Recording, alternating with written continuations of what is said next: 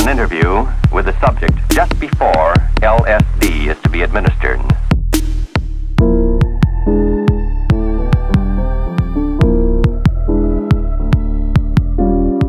My husband is an employee here at the DA, and he told me that they were looking for normal people, and I volunteered.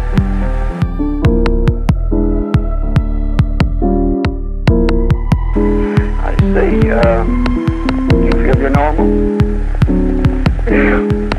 I hope I'm normal. I think so. Well, a little while back you took quite a series of psychological tests, and I can assure you that you're a very stable and well-balanced person as a result of the tests. How do you feel about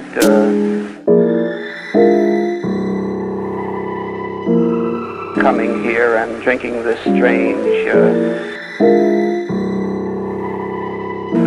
material? Well, tell me. Well, I just couldn't. I couldn't possibly tell you.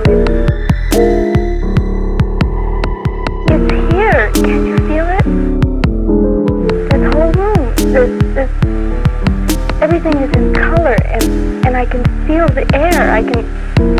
Oh, it's just like you're released, or you're free, or I don't know how I can tell you. How do you feel inside?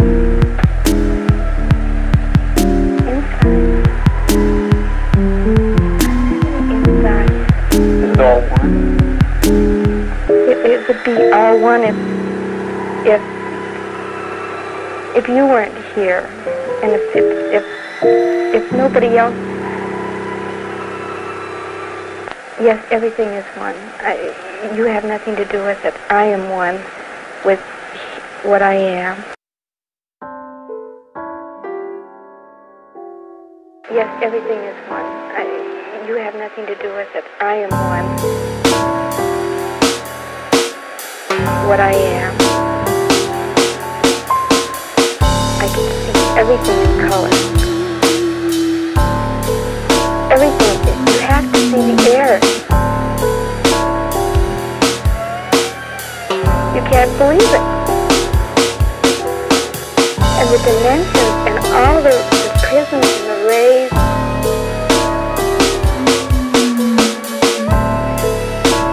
And everything coming down through you and moving. What does this all mean?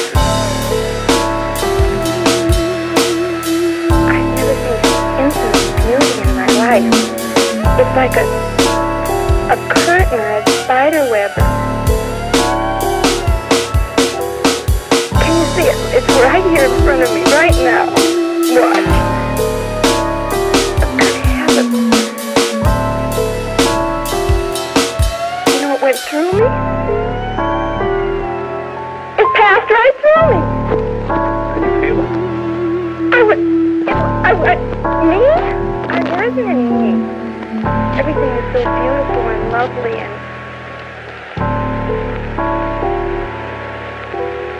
alive. You shouldn't say anything about anything not being. This is reality.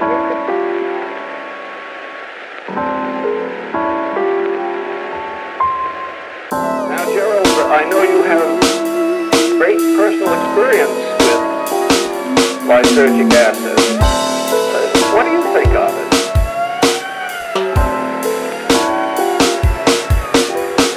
To do that in 2 minutes, eternity in an hour. It's almost impossible, of course, as all the patients say, to describe it. You can only say it isn't, it isn't, it isn't. Trying to tell people what it is. Well, of course, I don't know any of our friends that have taken it but haven't said this one thing in common. I never knew anything like that in the whole of my life. And 1 or 2 people have said to me, I've said it to myself, That's what death is going to be like. And oh, what fun it would be. Well, I mean that there are the colors, the designs, beautiful ways things appear. People themselves, dull people that I thought dull, appear fascinating, interesting, mysterious, wonderful. But that's only the beginning. A man was saying it this afternoon who was taking it. Suddenly, you know, that there aren't these separations. They're not on a separate island shouting across to somebody else and trying to hear what they're saying and understand. You use the word yourself, empathy, and with that goes such delight. The sober certainty of waiting bliss.